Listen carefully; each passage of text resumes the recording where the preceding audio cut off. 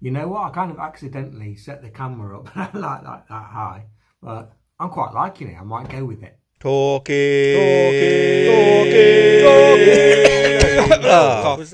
Cough. So we're on tip number 4 of the 6 mental health tips from the NHS, number 4 of which is connect with others. Keep connected. Keeping in touch can keep us happier, healthier, and even prevent illness. Quality social connections come in a number of forms. So here are some ideas. 1. Make plans.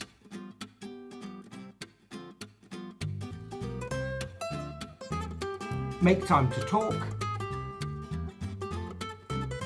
Make time to socialise. And stick to these plans.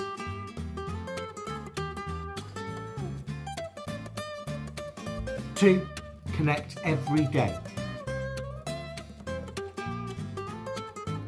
Connect with family and friends every day. Have fixed family time where you put your phones away. Talk, play games. Even just casual acquaintances have benefits. You know, join a club, go to events. 3. Connect with your interests. Have a look for events or courses in your local area that interest you. Fill up all those gaps in your diary. 4. Reach out. Share your thoughts. This could be with someone close to you, with a friend, or it could be with a professional. Is there someone you used to talk to who you could reconnect with? Making a connection is a two-way thing. It can be helpful for you, should also be helpful for them. Listen to what they're saying, ask them questions, ask them about their interests, and that in return can be beneficial for you. Again, it's a cycle. If you are struggling, there are helplines and things. I'll put a link below. 5. Offer a helping hand.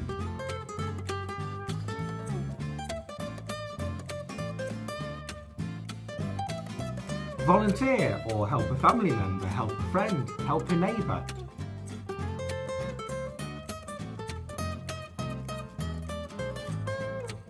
This is good for your mental health and good for making connections. It is a proven way to improve your mental health.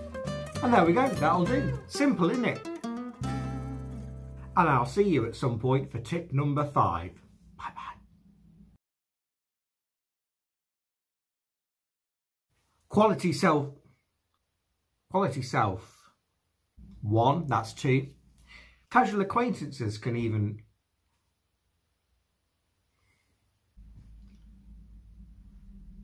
get to know them, listen to them too, ask questions about them, and that